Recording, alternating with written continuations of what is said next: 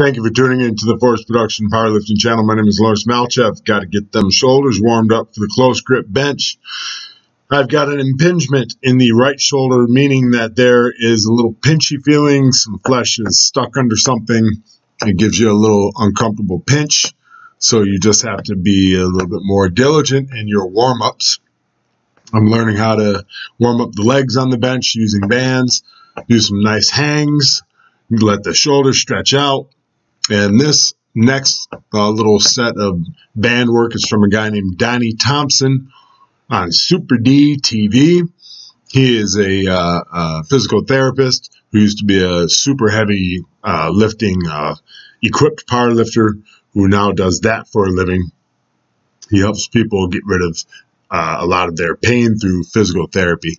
Now, I'm working my leg drive today.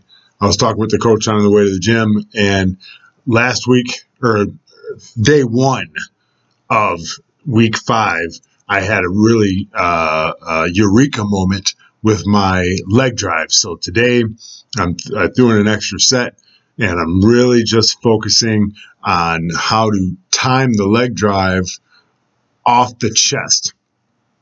Because when you can do that, then you can give yourself the best chance to really hit some good PRs and just become an overall better bench presser. So that was one of the main focuses of today. So here's the top sets for bench, 185 pounds for 3 sets of 8. And the setup is nice and tight. I had to put a little extra water on the bench because the shirt that I'm wearing is a little bit too smooth and it slid a little bit too easy on the bench. So the bench didn't feel as easy as it looks, definitely, because the shirt was a little slippy on the bench. So I've got to correct that by not wearing that shirt again. Need to just stick to straight up cotton shirts for the bench press. And the singlet, maybe. But on Tuesday, I don't really like to wear the singlet because I don't have to check depth. So it's a day for me to just kind of wear regular old gym clothes. But the close grip really came off well, and I'm satisfied with it today. I would like a little bit more speed, but then again, I'm working on the leg drive today, focusing on that. And it's starting to kind of come together here. Halfway through the sets. Now I was jumping the gun a little bit here, but that's okay. It's called practice, and you just got to keep getting better at it, better at it. Just keep those shoulders nice and warm to avoid injury, and don't bite off more than you can chew, and let those gains come as they may, but focus on making the gains and do your best to get them. Now, I am halfway through this training session, and I am also halfway through the training cycle. So I am at the halfway point. We are halfway to the next meet, and I would like some damn good numbers in the next meet.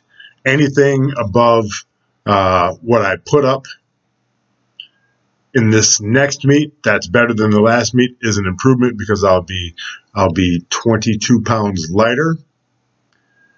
And to lose 22 pounds, still keep getting stronger, that is a definite plus and a feather in the cap of the guy who writes the program and the guy who does the program. And definitely a feather in the cap of the Cole Robinson fellow out there in Calgary, Alberta. It is not Calgary. I keep saying that, but it's Edmonton. So stay tuned. We got some things. I'm trying to get a collab video going with Cole, and also hit one of the better, one of the really good powerlifting gyms.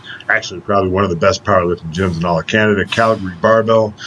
I would like to get out there, hang out with Cole and Sasha and see Banff.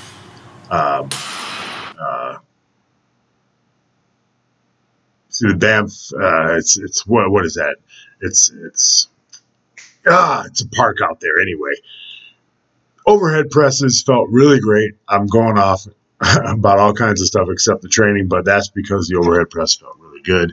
No complaints, and I'll talk to you guys in a little